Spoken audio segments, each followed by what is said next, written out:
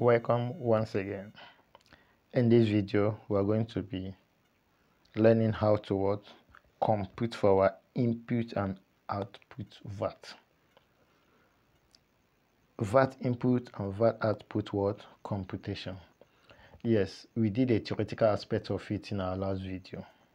And here is now is what show you how to compute, how to identify tax input and tax output, and how to compute it. Now here is a question, a VAT account presented to us. VAT account shows VAT charge on food and drinks, VAT paid on kitchen material, VAT charge on accommodation, VAT paid on drinks for resale, VAT charge on other services, this amount, VAT paid on furniture and fitting, VAT paid on legal fee, amount remitted to FRS, and balance as at the time. Now, and here we are told to compute the amount of VAT that is due to Federal Inland Revenue Service, or that is due to the tax authority. From this, we will compute the amount that is due for the Federal Inland Revenue or the tax authority. Now, from this one, now we will check the two aspects, because I told you about input VAT and output VAT. Input VAT is when you purchase with the VAT element. Output VAT is when you sell with the VAT element. And when you purchase with the VAT element, the tax authority is owing you. When you sell with the VAT element, you are not owing the tax authority. So the difference between the two now will not determine who balance who. So in this computation now, we are going to check who will balance who. Is it the tax authority that will balance us, or we are going to remit to the tax authority after we must have deducted our differences in the input and the outputs? So in this video, just stay calm and we're going to work it together. Now, here we are. The tax year under review. Let's use 2012 as the tax year.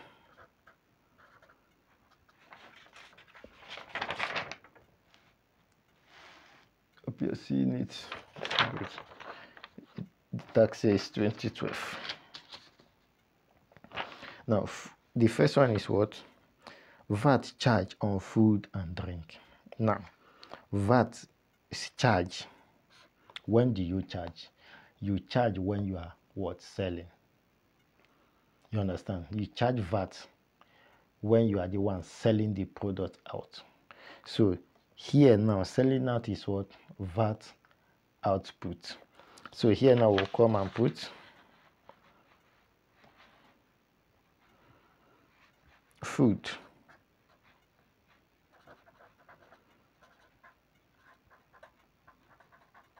And drinks. How much? 1540. 1540. Let's check the next one. This is VAT paid for kitchen materials. When do you pay for VAT? It's when you are buying, when you are purchasing. So that is tax input. There you come.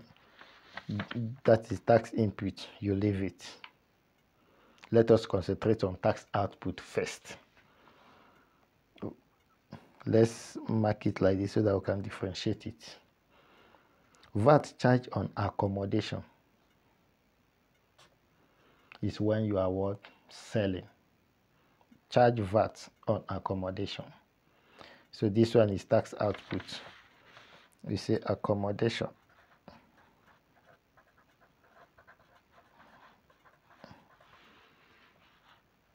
How much? 2510. 2510.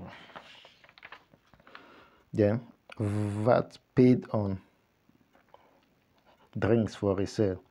leave it. This tax input. We are interested in tax output for now. VAT charge on other services. You charge VAT when you are what? Selling. I hope you are getting it. You are getting it. You charge VAT when you are selling. And you pay for VAT when you are buying. So here, other services, 9, 10. Other services.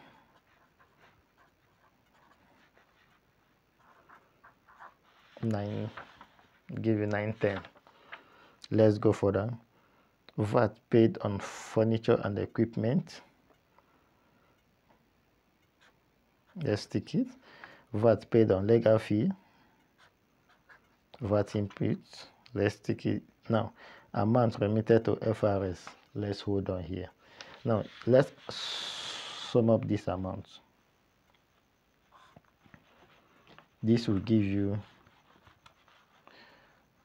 1540 plus 2510 plus 910. This will give you 496. 496. Here you have your 4960. Now it's time this deduct. If you are seeing it, deduct input VAT.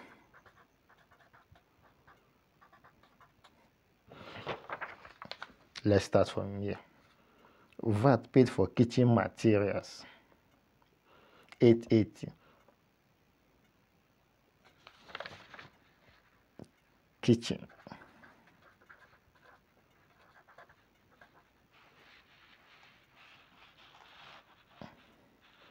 Give you 8, 8, 8, 8. Come here again. VAT. We'll handle this. VAT paid on drinks for resale. Paid on drinks for resale. How much? 100 naira. Drinks for resale. For resale. 100 naira. Here is it. Now, what is the next one now? Pay attention.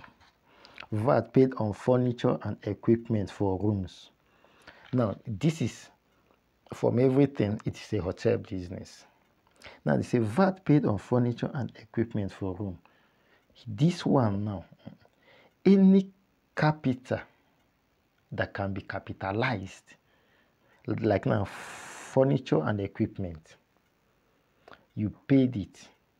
When you want to buy the furniture and the equipment, you paid alongside with the VAT. But you are not reselling furniture and equipment. You are not reselling it. You are using it for the purpose of the business. And they are there as your assets. So you recapitalize it into your assets. So you cannot deduct the input VAT. That is what the law is saying. You cannot deduct the input VAT because you are not reselling it. If you buy to resell, then you can deduct your input VAT. But since you bought it to use it for the purpose of that business, you are not going to deduct the input VAT. So this amount here, we are not going to deduct it. We are not going to deduct it. Now let's go to the next one. VAT paid on legal fee / professional fee. This amount too will not be deducted because the professional fee you receive is for your consumption. You are not receiving it to sell it out to somebody else. No. It's for your consumption. So the law states that since you have received the professional fee for your consumption and you are the one that consumed it, you are not deducting, you are not going to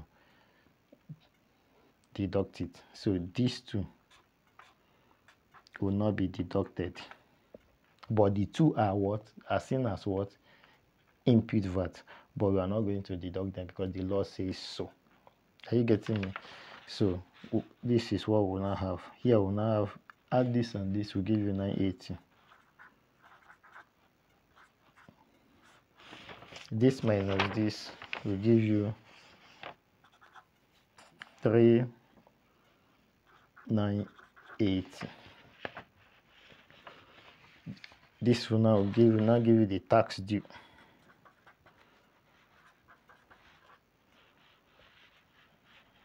This will now give you the tax due. And again, you now see something. See something here. They now say amount remitted to FRS. Maybe on your own, you have remitted some amount to FRS. You will now come here and deduct it. You say amount remitted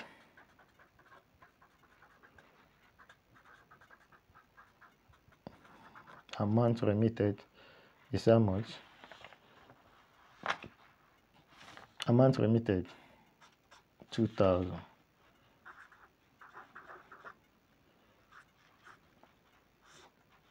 Are you getting it? 2,000 minus this will give you 1980. Will give you 1980. To give you 1980. So this is the amount, the balance remitted. Balance remittable. Remittable to who? To FRS. So this is the amount. Sorry, you're not seeing it. So sorry. Yes, this is the amount now you are now remitting to the tax authority. This is your output. Here is your input.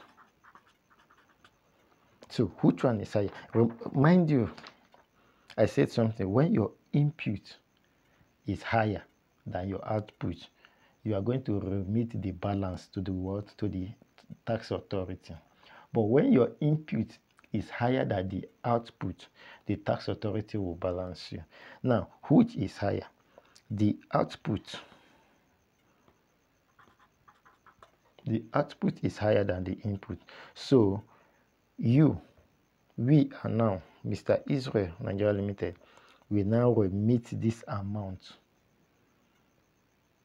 This amount here to the tax authority. So that is how input and output VAT works. Is that clear? That is how input and output VAT work. Please, if you have any question, don't fail to ask. If you have any question, don't fail to ask. Put it on the comment section. I will definitely attend to it, because we are here to help each other. Yes, and again, don't fail to subscribe to my channel. Subscribe and God will bless you. So see you in our next video. Thank you for coming around.